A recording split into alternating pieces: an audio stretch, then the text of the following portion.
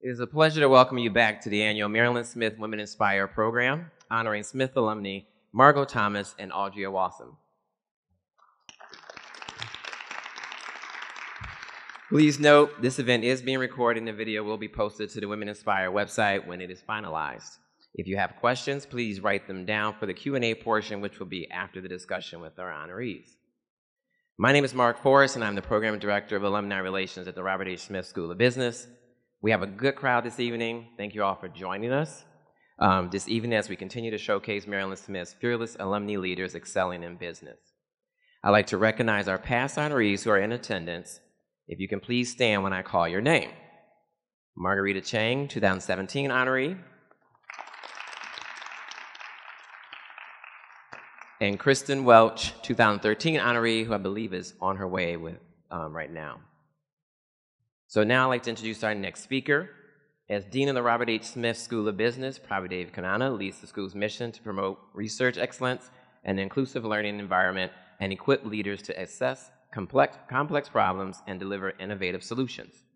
He is a recipient of the NSF Career Award, an accomplished researcher with several Best Paper Awards into the value of social networks in IT, and an outstanding teacher with numerous teaching awards. Please welcome Dean Prabhu Dave Kanana.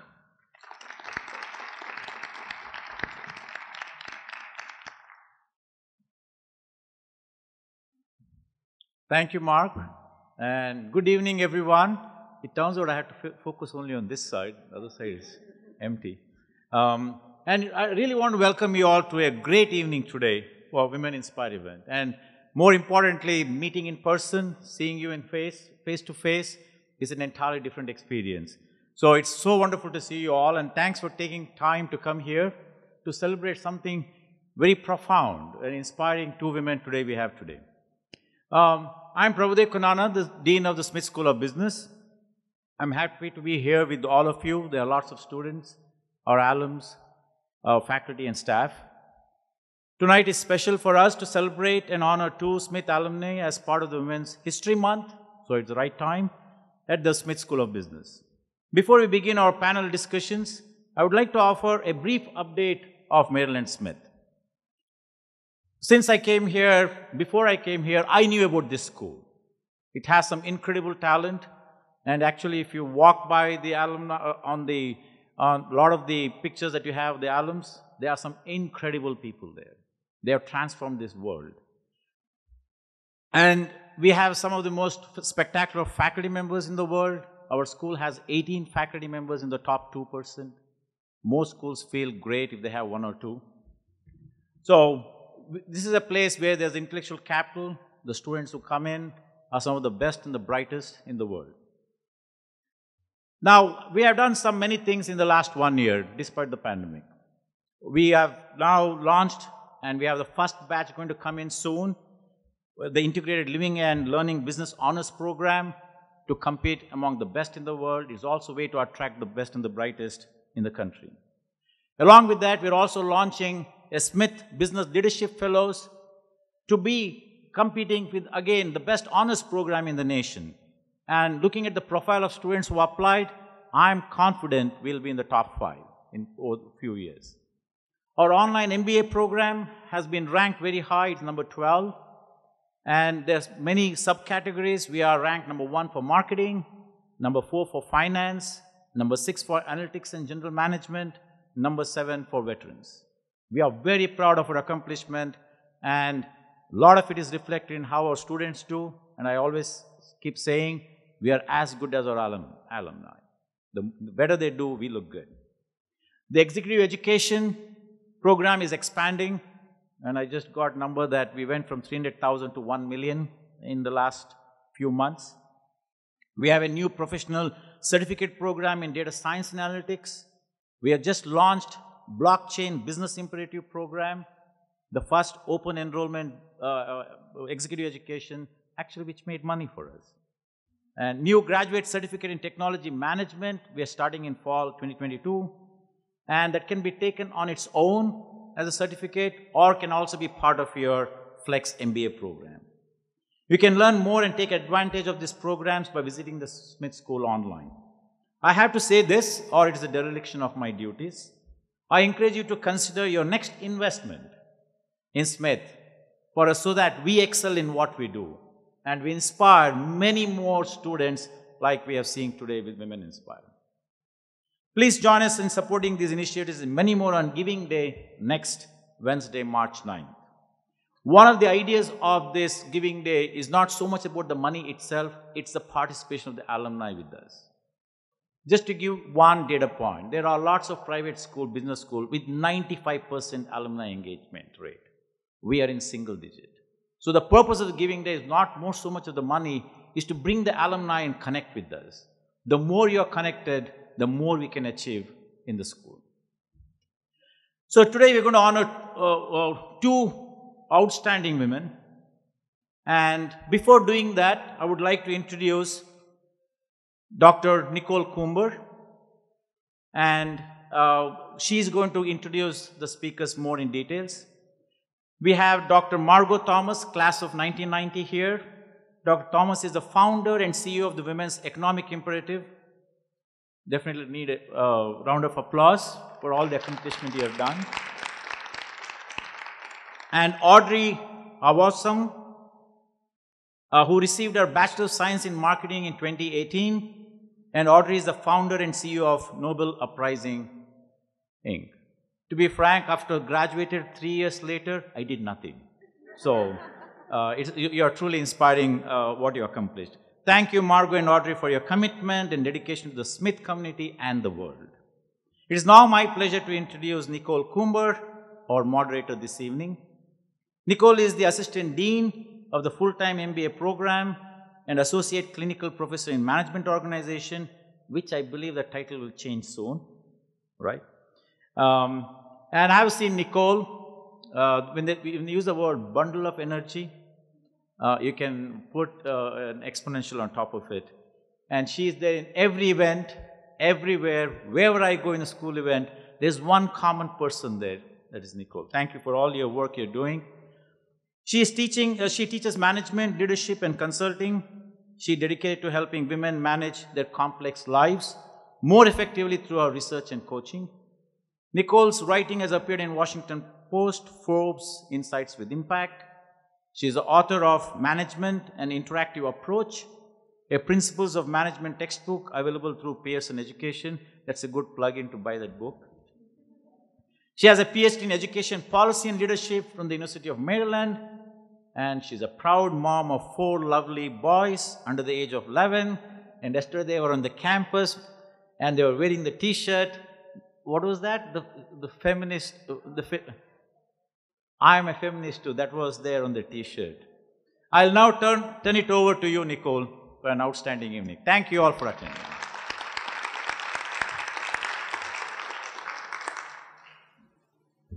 Thank you so much, Dean Kanana. So first, before I read the kind of formal introduction, I just want to say that both of our honorees tonight really, they don't just talk the talk, they also walk the walk. And when I've read over what they've done, and I met with them a few weeks ago, I'm just so impressed with the impact that both of them have made. And so it's going to be a really great opportunity to hear from them and learn from them this evening. Margo Thomas has a PhD. She is an MS graduate from 1990 from the University of Maryland. I guess it wasn't maybe the Smith School then, or just become the Smith School? It still was the Smith School. When did it start? No? 96? All right. 98. All right. We have some debate. We'll have a history lesson later. She's a thought leader and catalyst for inclusive economic growth, focusing on private sector development, business ecosystems, entrepreneurship, and competitiveness. Her current role is founder and president of the Women's Economic Imperative, as Dean Kanana mentioned. And Dr. Thomas serves as a catalyst for initiatives aimed at increasing opportunities for the economic empowerment of disadvantaged and underrepresented groups globally. So, Dr. Thomas, if you can come to the stage.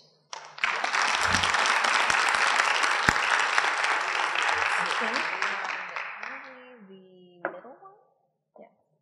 You'll have to forgive us. It's been 2 years since we've done this, and so we're all a little like, where do we sit?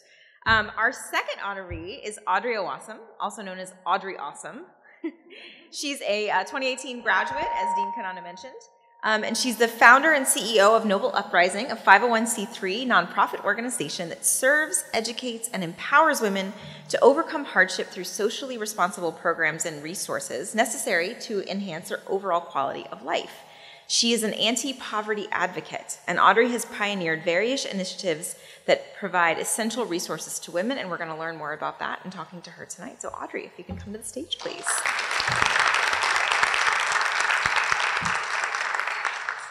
So we're going to start with a question about just the career journey and how the Smith School of Business has helped kind of contribute to that journey. What are some of the things that you learned here? So tell us about your career journey and how did Marilyn Smith contribute to that journey? And Margo, we'll start with you. Okay, thank you very much. I do want to start by saying that I'm honored to be part of this and to be able to connect and to contribute. In terms of my journey as a professional, I had the privilege of working most of my career in the World Bank, which is a global organization, development organization. I joined in my late teens. I was 19 years old. I started as a research assistant. But I like to say I grew up in that organization. In many respects, it shaped the arc of my career. I came to Smith after I had completed my undergraduate. And I came to Smith because I was looking to develop skills to solve a problem. I was part of a unit supporting the executive of the International Finance Corporation in managing budgets, programs, and people. And at that time, we didn't have the kind of off-the-shelf business processing and business management information systems. So when I came to Smith, I was really looking for the tools to help me better deliver for my executive, but also for the units within the International Finance Corporation, which is part of the World Bank Group that I serve. How did that influence my career? I didn't continue along that specific career path, but it certainly informed my approach to managing people, to managing programs, recognizing that being able to manipulate and mobilize data to inform decisions was it came at a critical juncture for me. And that is something that I've taken forward with me in the way in which I've dealt with governments as an advisor to governments, in helping to build organizations in new economies. I helped to build capacity and to establish investment promotion agencies in at least 12 developing economies in different parts of the world.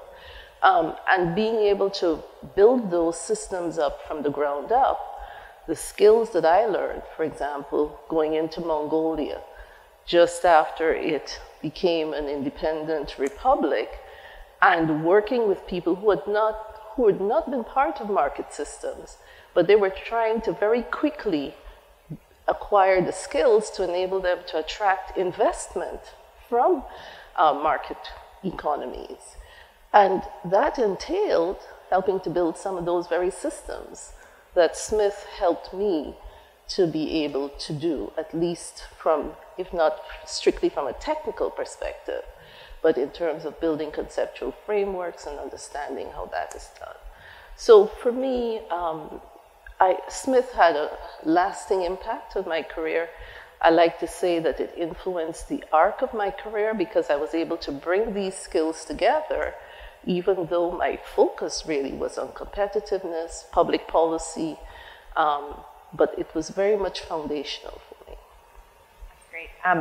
It's interesting because our curriculum still focuses so much on that data-driven, way of making decisions. And it's just interesting to hear that through line, right, of what we still continue to teach and what we hear from our students. Audrey, what about you? How did being at Maryland Smith influence your career? Well, it had a lot of influence over my career, and thank you so much for being here today. In terms of, if you asked me in high school what my biggest fear was, I would tell you public speaking. And here I am today. And so it had a lot of influence on who I am today. And let me just give you a bit of background. So I was fortunate enough to be around individuals who were problem solvers. They were go-getters and ambitious. And they always encouraged me to be uncomfortable and put me in uncomfortable situations that helped me.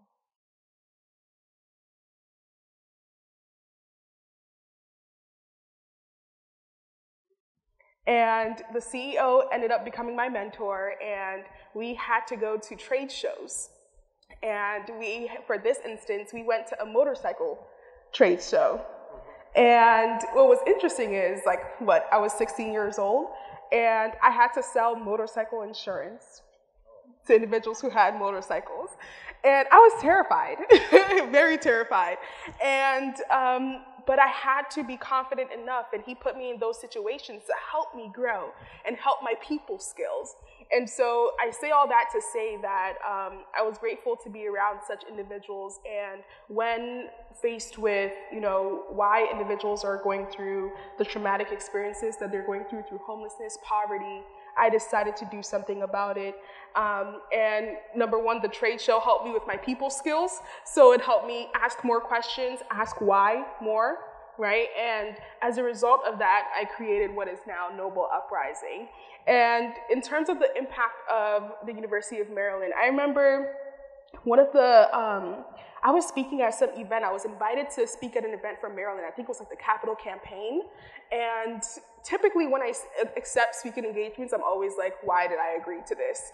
On my way to the stage, because I get so nervous. But I remember speaking at that event, and I remember saying, at the University of Maryland is a place where pursuits like this, like what we're doing at Noble Uprising, where pursuits like this are not only possible, but they're inevitable. And that's so true, right? My time at Maryland, participating in programs like the Dingman Center of Entrepreneurship, I started from, when Noble was just an idea, Spark, which was the ideation 2-day week that they had, to taking the classes and doing TERP startup and participating in the Southern Management Leadership Program, helping me refine and develop my business idea, to even my professors.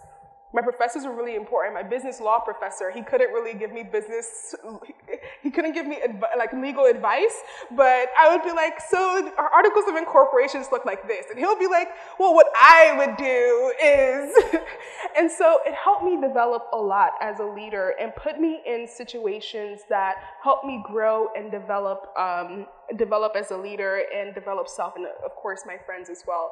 And so it had a very profound impact on my journey and my career. Mike, so my laughter or whatever doesn't get picked up. World Bank at 19, selling motorcycle insurance at 16. These are some incredible honorees, y'all. So I want to turn to thinking about setbacks.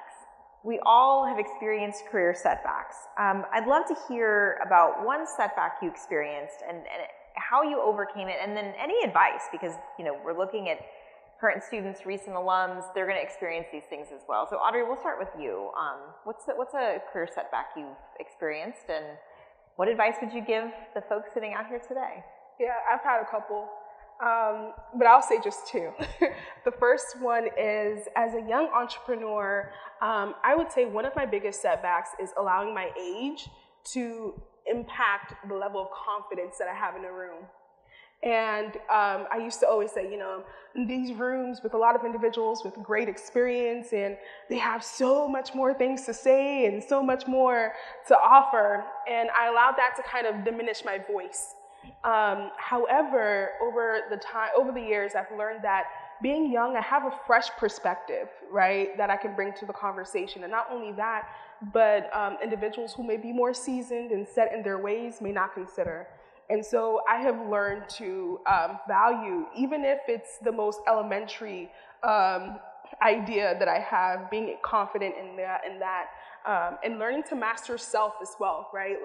In terms of what I say to myself, filtering that, right? I always say what you say to yourself determines the level of success you have, because you might be your biggest enemy or your biggest cheerleader.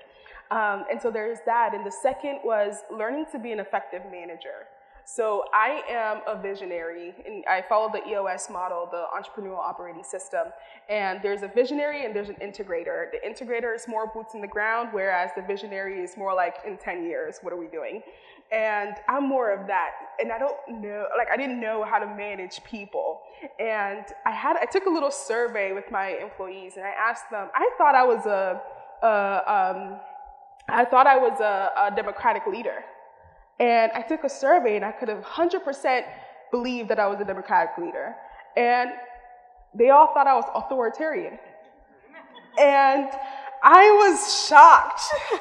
I was shocked.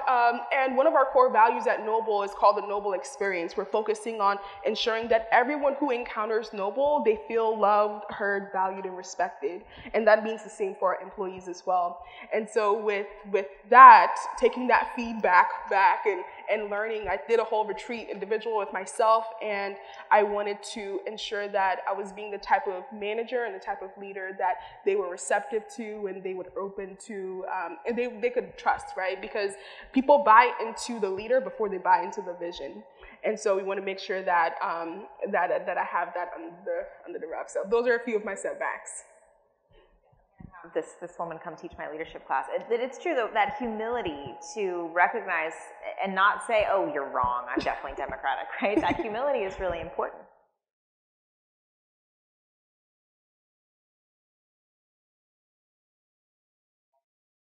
Humility to take that.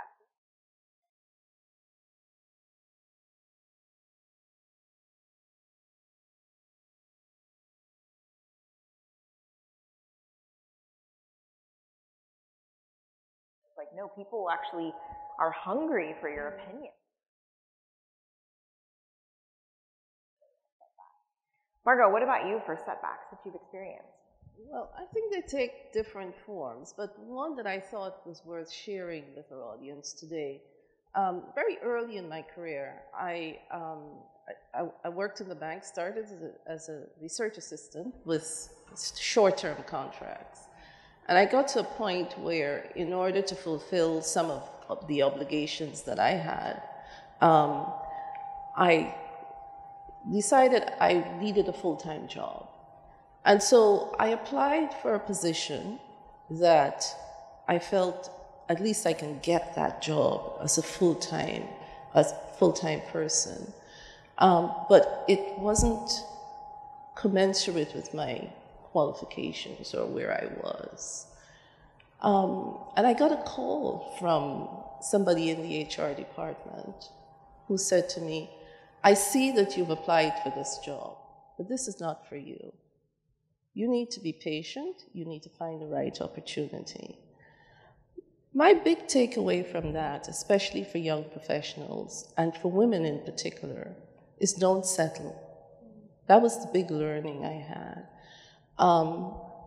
It also made me appreciate the fact that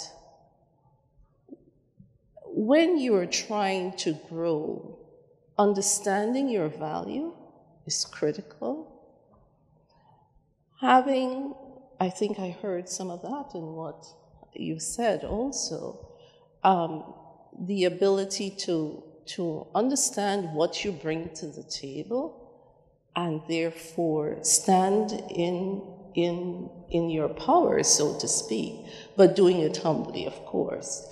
And I must say that that was a defining moment for me. If anything, it certainly influenced the trajectory of my career in the bank. And I've always used that learning to help bring others up and to reach out to other people, whether they were working for me or not. And it really influenced a lot of the decisions, the career decisions that I made in the bank, and some of the risks I took or positions that I took on subsequently. So for me, the thing, I definitely agree about the humility. I definitely agree that you need to listen. Certainly, understanding your value is something that I think is really, really critical. I want to point out that, and granted it's been a couple of years, but these two honorees came with the printed out questions and extensive notes written all over them, which I don't know, Rita, I don't know if you did that. I feel like we were a little more off the cuff. But I looked over at Margo's paper and I see written in big letters, "Do not settle." And I love that. I think that's such important advice, and that combination of, how do you walk that line of humility, but also knowing your value and standing in your power and not settling. So brilliant, and a challenge that both of these women have been navigating and will continue to navigate. So our last question, I'm kind of going to differentiate it a little bit for each of you. Have you had mentors and sponsors in your career? So we'll start with Margo. What are the differences between mentorship and sponsorship for you? And has mentorship changed now that we're in this era of Me Too and some of the concerns around that with mentoring? So I definitely had mentors, and I would say the person who reached out to me in HR, in the example that I gave, certainly could be classified as a sponsor. What's the difference between the two? Invariably, a mentor is somebody who proffers advice, who shares their wisdom and their experience. And I tend to think of it as a relationship that is really in sharing experience, knowledge, but hands-off, much more hands-off. A sponsor, in my experience, is someone who has the ability to actually influence by using their social, political, and leadership capital to help another person in a particular situation, in a professional situation or in a social situation. And if you think about it, that happens all the time. That's how societies are built. That's how they operate. We know that, right?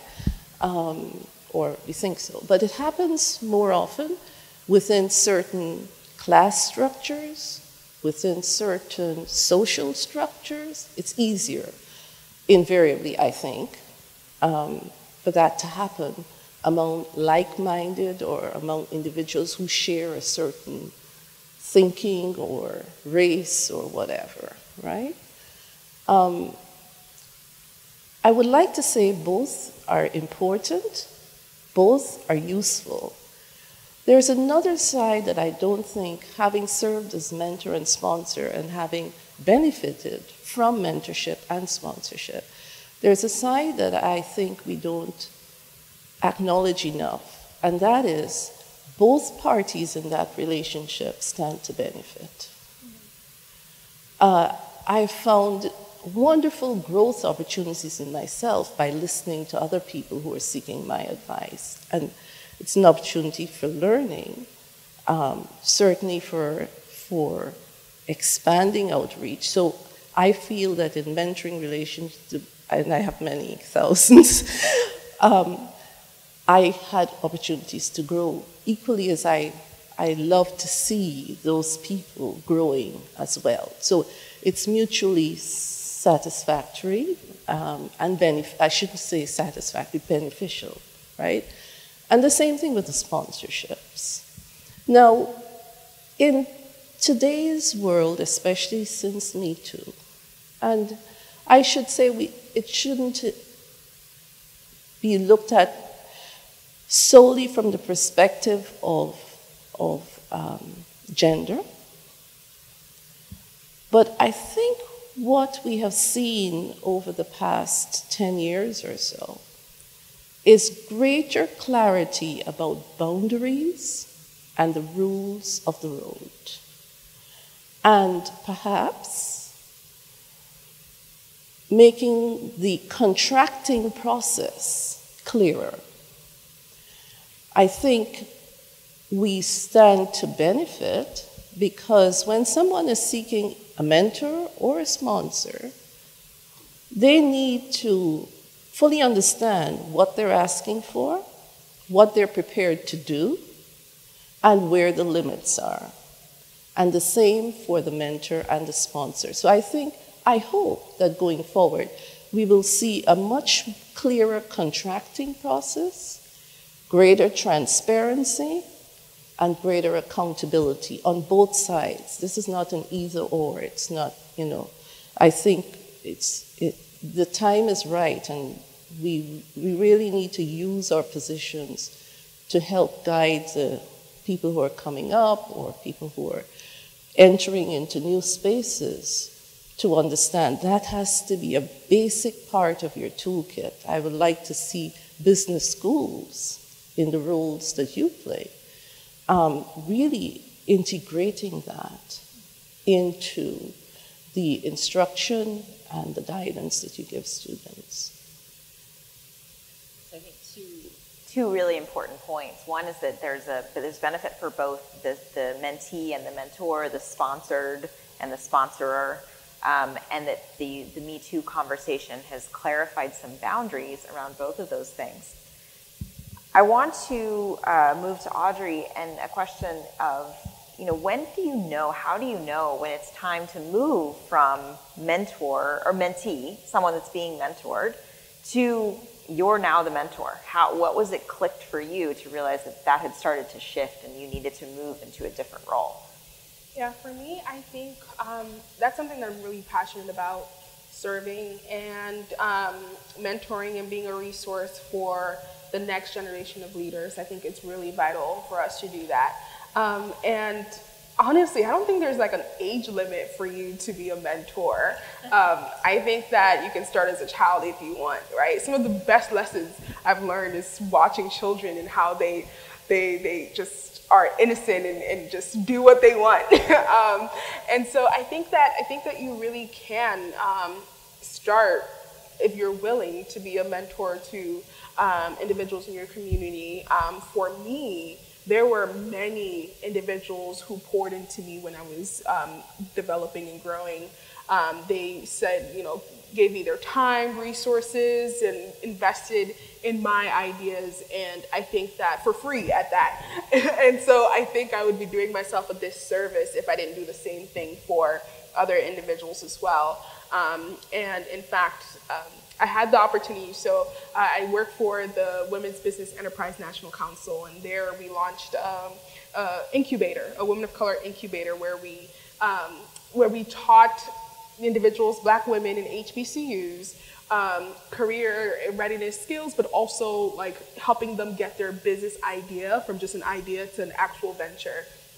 And the person who Marriott sponsored the incubator, and so did Ms. Janice Bryant Harroyd, who was the first Black woman to build a billion-dollar company. And as I had the opportunity to learn from her and some of the stories that she shared, she said that when she was growing up, she was living in Jim Crow era. And so with her school, a lot of the books that they received were haggard, ripped out, all of that. And she had to figure out what was missing in between the pages. And she remembered speaking with her mom, and her mom said, when you find out what was missing, write in between the lines, so that the person who's coming after you won't have to go through the same pain point as you. And so in the same way, I think of mentorship like that. I think that in the same way when you've learned, your leadership style, for example, understanding what that looks like, helping the next leader coming up and to help them evaluate their leadership style and be a resource as well. A shameless plug. So in June of this year, I've partnered with two other entrepreneurs, and we are launching a young leaders mentorship program where it's a three-pronged approach. We focus on self, brand, and network, and we're hands-on, kind of like what Margo was talking about, not just like telling you, hey, it's time for you to be watered, or hey, it's time for you to prune. We're actually there watering. Hey, we're actually there availing you to our network and helping you grow that way. And so, yes, I definitely think that mentorship is something that if more people do more of, I think that we'll have more outstanding leaders. Excellent points. Yeah, the research literature is really clear on this, right? Because the leaders who actually empower those around them are the ones who are the most powerful. So Margo's really right. The power that we give to others, it actually reflects back on us. So there is a benefit for us when we empower others. All right, so for those of you who haven't been to Smith Women Inspire or haven't been in a while, it's time for the famous lightning round. So we're gonna ask some lightning round questions. For my undergrads, I'm using Quizlet because it randomizes the questions.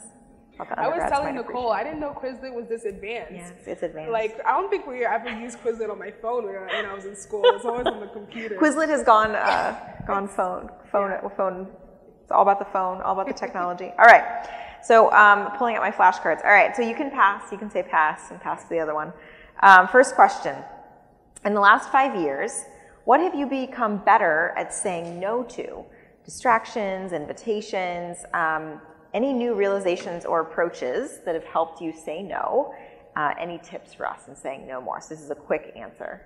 We'll start, let's see, Audrey, you're the last person to talk, so we'll go back to you. Audrey, you go first. Social media. Oh, saying no to social media. Okay, any tips for the rest of us in saying no? Have blocks where you don't go on social media. Okay. Blocks of like time during the day or like blocks of like weeks? Well, I do both. So like in the morning, like when I get up, staying off social media and making sure I have that time for myself. And then also sometimes when it gets just taxing, I won't do social media for the week. All right. Margo, in the past 5 years, what have you become better at saying no to? Invitations. I get a lot of requests to speak and to do things, and I'm going to take a word from Audrey, self-care. You kind of have to learn to pace yourself. Crazy travel schedules. I've traveled a lot for the last 30 years, but once I left the bank, then I really had to learn to manage that and to be able to turn things down. Well, we're grateful you said yes to us. All right.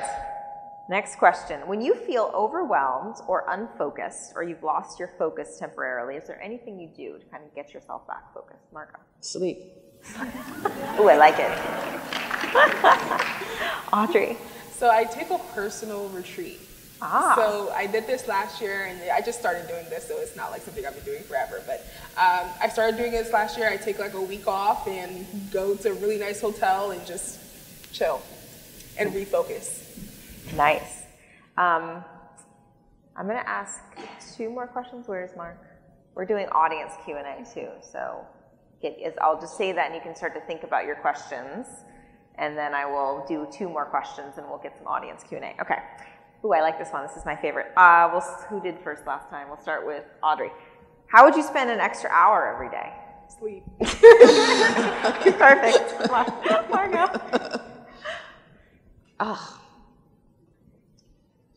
I've been sleeping longer. I really, nice. Since the beginning of this year, I've really committed to at least trying to do 8 hours. So if I had an extra hour every day, I would really use it to be more meticulous in planning my next steps, because that's all part of it as well.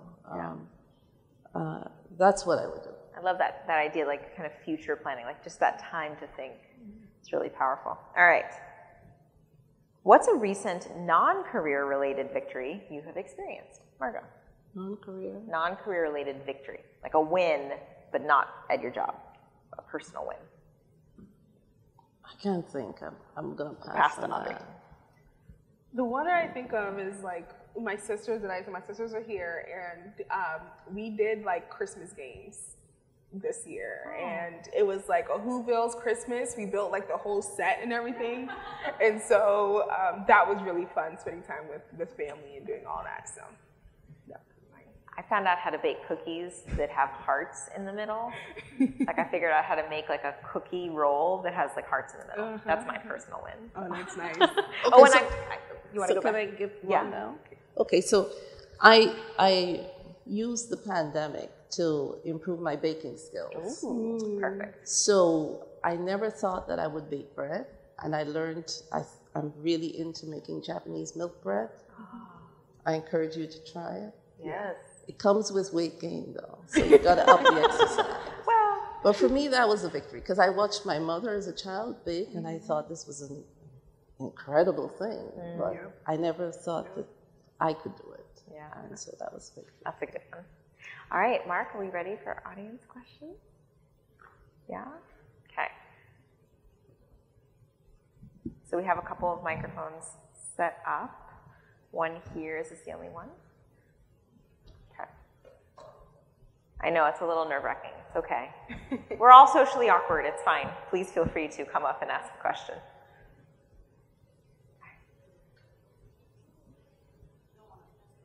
I know. It's on now, yeah. Can you hear me? Okay, Yes. This is good. Well, thank you for coming. I was thinking of a question, so thank you for the heads up, because at first I was blank just listening, and your stories are absolutely wonderful. But I'm a current second year, graduating in May, and the president of the Women MBA Club in the community, so it's been actually progressively more important. It wasn't always my whole life, but one thing I do want to say is upon graduating in undergrad, I already experienced, coming through adversity and being a woman in a male-dominated field, and post-graduation, I'll be in that field from more of a management standpoint, and that's something that's really important to me. But currently, I have this fire in me, and I want to keep it for 10 years going on, right? So my question to you is, how do you keep the fire in you for being, driven, keeping to your goals? It's not necessarily how you stick to your goals, but how do you remind yourself and check in with yourself what's truly important and stick to your values? I think it's important that once you establish a vision, that part of working towards that vision is assessing how you're doing. So that in itself is helping you to take a look at where you are, where you want to go, what adjustments you need to make. And so it means keeping in touch with yourself. How am I developing? Am I getting the right skills? Is the vision right? Be prepared to and be courageous enough to change it if it doesn't work for you anymore. And don't settle. That's would be what I would offer. Do not settle. I got it. That's something I have to remember leaving out of this, so I appreciate it.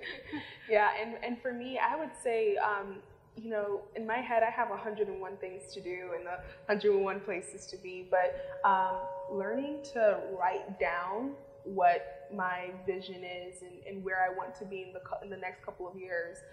Kind of like what I said, I did a whole personal retreat, and I was intentional during that time to making sure that, is it the trajectory that I want to be in, right? And taking that time to step back and face myself was really important. And so having that periodically, I think that you'll be just fine. And also learning to just, I also want my, at the end of it all, I want to say I have lived, right? And so while doing my goals and focusing on that, also having fun and making experiences along the way is important for me. Wonderful. Thank you so much.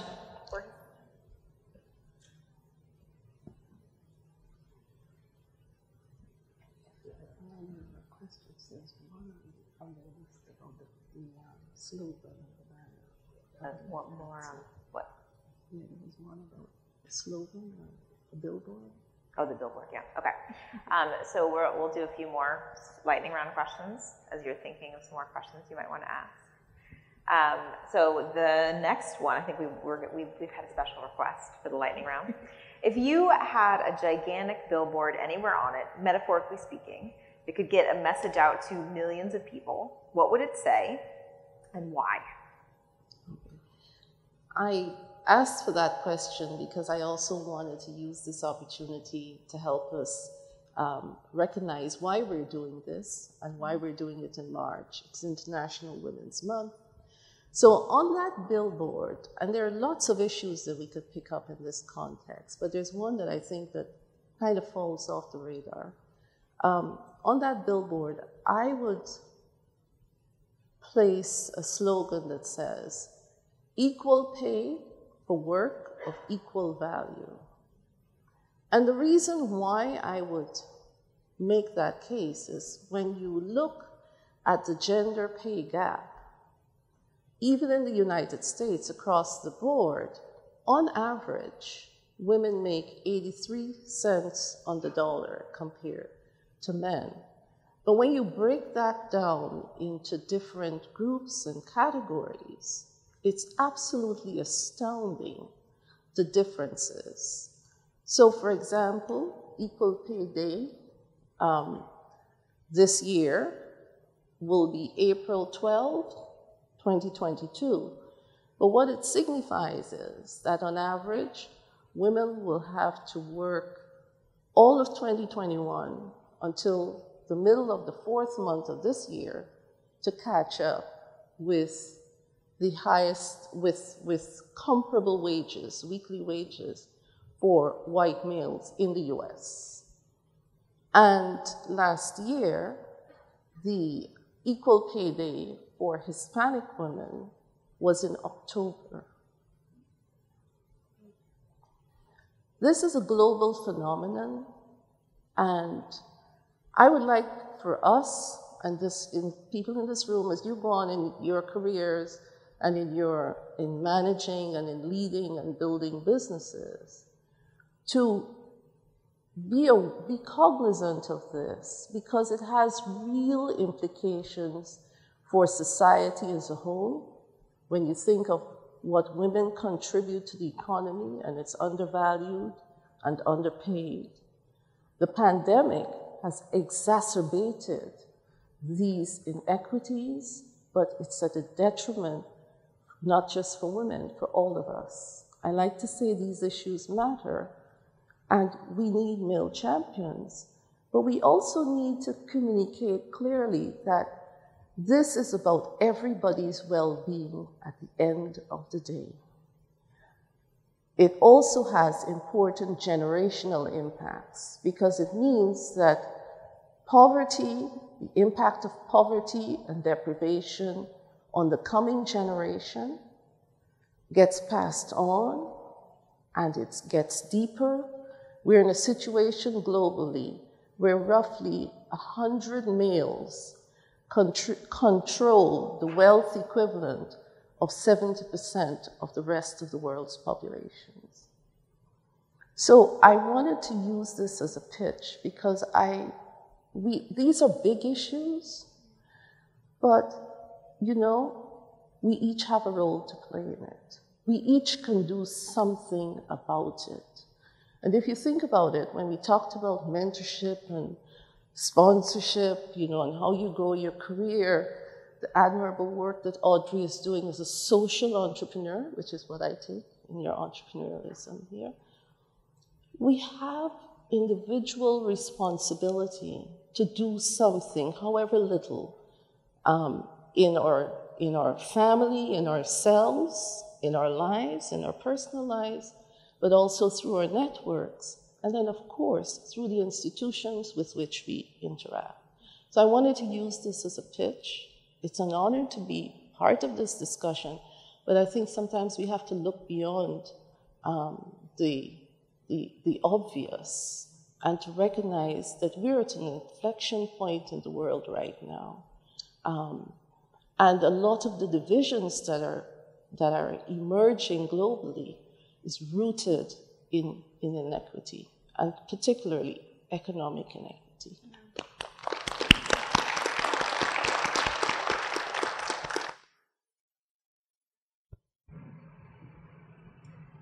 Such a long walk from my table. Hi, I'm Ashley. I'm a second-year MBA student here at Smith. Thank you so much for taking the time to be here. This is the third time I've come to this event, and I look forward to it every year, so thank you. My question is, as a white woman going into the business world, how can I and other white women and everyone support and lift up the voices of women of color in the workplace? I can take it. I think that, thank you for your question, Ashley. I think that exactly what Margo just said, right? Like looking at self, and whether it's with your family, whether it is even the institutions that you are a part of, being a champion in those spaces, right? And an actual advocate, not what's the word? not like being like, don't make it a show per se, right? But being an actual champion, right? Not only with your voice, but also with your resources, with your time, with your investment, and being in those rooms and being an advocate in that way. I would say some of my best mentors and my favorite sponsors are older white men. And so it's certainly like, you know, the networks that I've been able to participate in and forge relationships in those rooms, it wouldn't have been available if I didn't have those champions. And so to answer your question, Ashley, I would just say be the champion for the individuals who need it. If I may add, because I think you've certainly hit on something there. I think the best thing that we all can do, regardless of your color or who you are, is to really come to grips with the fundamental principle that we're all equal. No matter what we look like, we're all equal. We're human beings in our own right. And if we start with that, and we start with respect for ourselves and therefore recognizing we need to respect the other, then I think a lot of the other things come. I learned that because I grew up in a multi-ethnic society. I was the first Black child in the school at the age of 4. That was the school was for expatriates, and you know, and it's that. If my parents didn't give me anything else, was that rooted understanding that I am who I am because I am. And I think if we can each start from that, then it becomes a lot easier to see or to answer the question, what is it that I must do? And to me, that's a fundamental starting point that can then allow us to take the steps that are needed to really make a difference. The other point is, it doesn't have to be the big things, right? And so we stand up for each other. Then it's mutual vulnerability and it's mutual benefits that I think will pull us through in a way that we're more cohesive, we're stronger together, because we recognize the value in each other. So on the issue of, I raised the issue of equal pay. If you're in a leadership position and you're about to hire someone, if you start from that perspective, then when it comes to the remuneration of the individuals, you're more likely to be able to say what's driving a decision or a system that allows the pay for 2 people equally qualified to be so different, and to challenge that. Or something else that I learned, just making sure that people get paid. There are people who sit, you know, you have to approve paid checks. I learned that very early. And they just sit on it. Think of the human being on the other side. They're not less than you, same as you, right? So to me, I think as people and as societies, whatever capacity, we really need to go back to that fundamental, that assertion of the value of every human being. And if each of us could walk out of here tonight thinking about it, and maybe tomorrow when you wake up, you will really do something about it in that small way. Say something to somebody. If you have a child, communicate that, whatever it takes. But it's like, in my view, it's like diamonds in bright light. Because from that the facet of the diamond, it can shine. Thank you so much. That was amazing.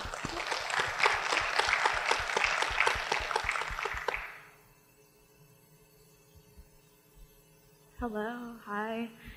Thank you guys again for coming out. Your stories are really inspiring and motivating. I'm Muna. I'm a senior here at Smith, graduating also in May. I had 2 questions actually, one for you, Audrey, and one for you, Margo, but both of you guys can answer as well. So for the first question for Audrey, I guess, what would you tell yourself as going back to when you were a recent grad, like the biggest advice you would give back to yourself, because I need some advice. I would say for me, keep your notes, because in class, like, there were so many things that I learned, and I just wish I kept my textbooks and my notes and all of that. And so I would say do that, and also during your time at Smith, you'll have many opportunities, and even after you graduate, you'll meet great individuals and forge relationships. And sometimes I dropped the ball on this a couple of times, not following up.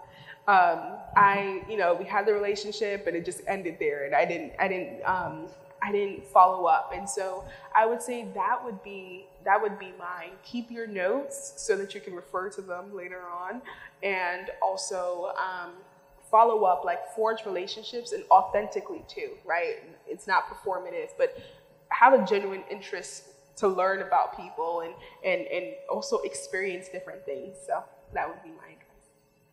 Thank you. Thankfully to Google Docs, I can keep my notes, but definitely about the relationships. Yeah, I agree, especially with the authenticity and maintaining that, and making sure that your relationships have a purpose, but also you're genuinely interested in what people have to say. I think definitely that's valid. Also, and for you, Margo, the question I have, I guess, as someone that has a very vast background, a lot of experiences, I guess, have you experienced imposter syndrome, especially being a woman, a Black woman at that too, dealing with imposter syndrome? And if you have experienced that, how have you navigated through it? And what are your tips and advice? Fake it till you make it. As Rihanna said.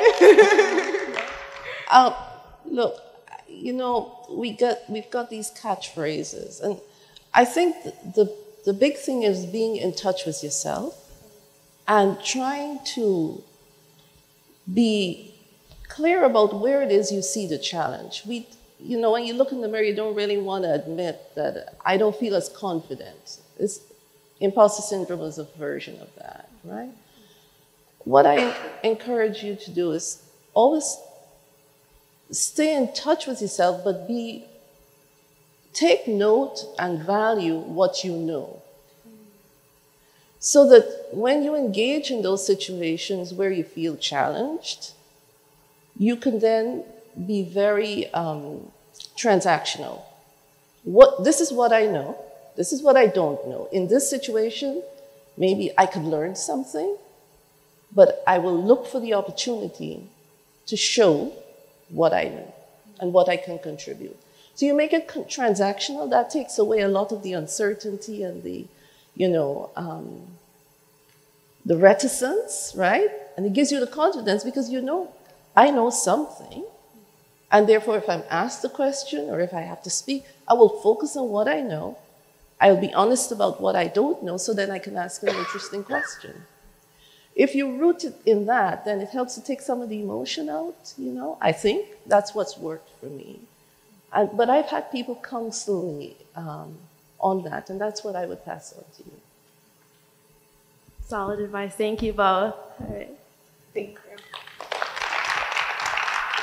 I think we have time for one more question. I always say that in my class, and then no one comes up. But here we go. All right. Oh, we got two. That's fine. You can get both of you. Go ahead.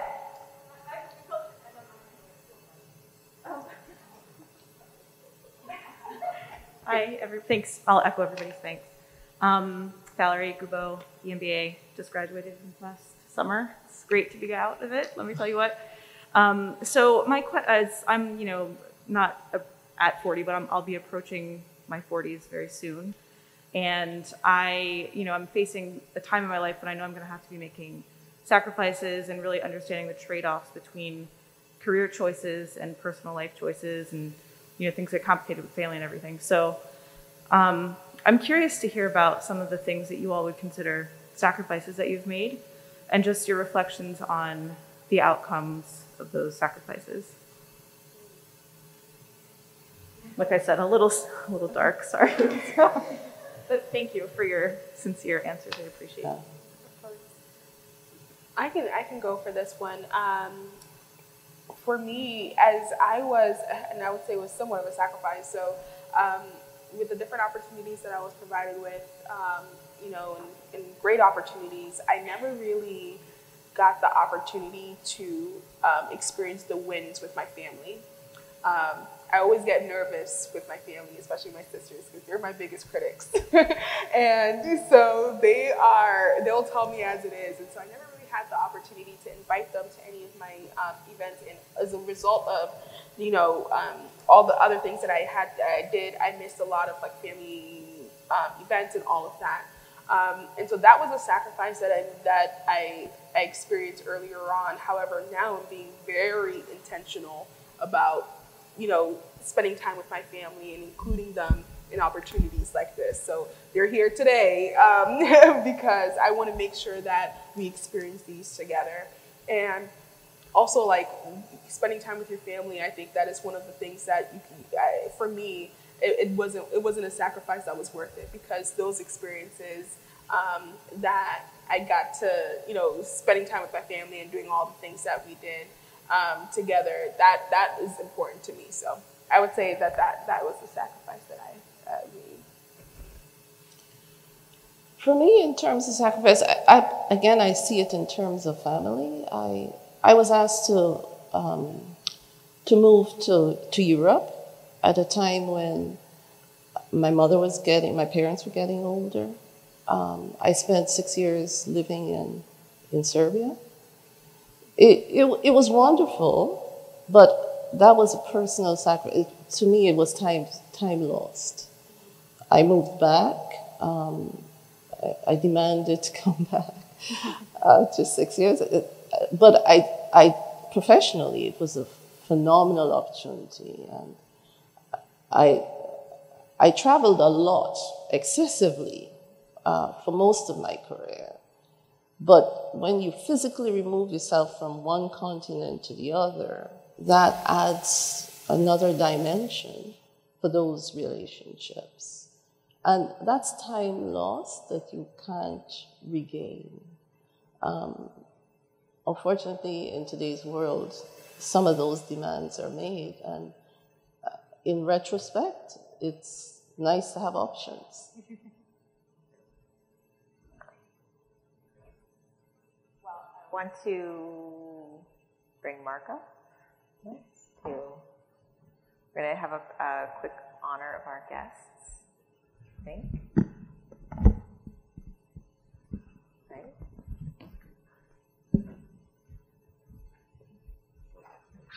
Yeah. So while we're getting ready, I just want to thank Margo, Dr. Margo Thomas, and Audrey Awasom. This is incredible.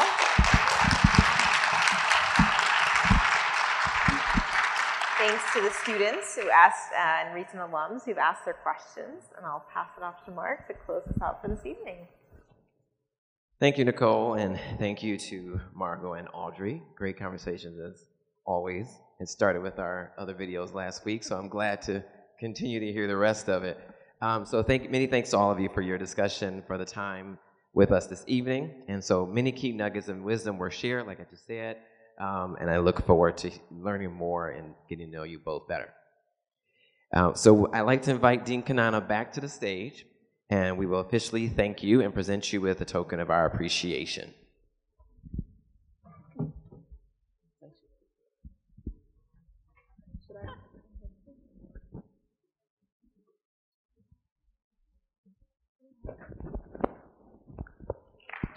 It's the best part. These things are awesome.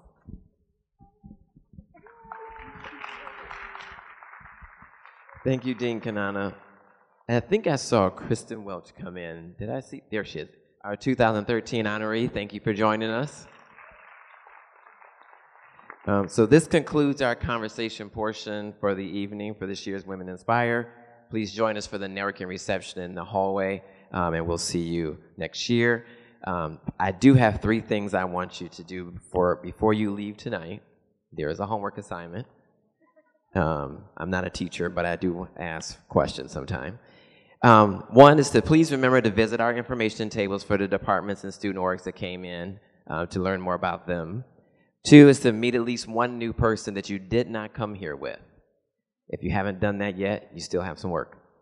And 3 is to grab one of your parting gifts in Reaver Hall when you leave. So it's 3 simple things to do, and that's all I'm asking. Thank you all for coming. Appreciate it.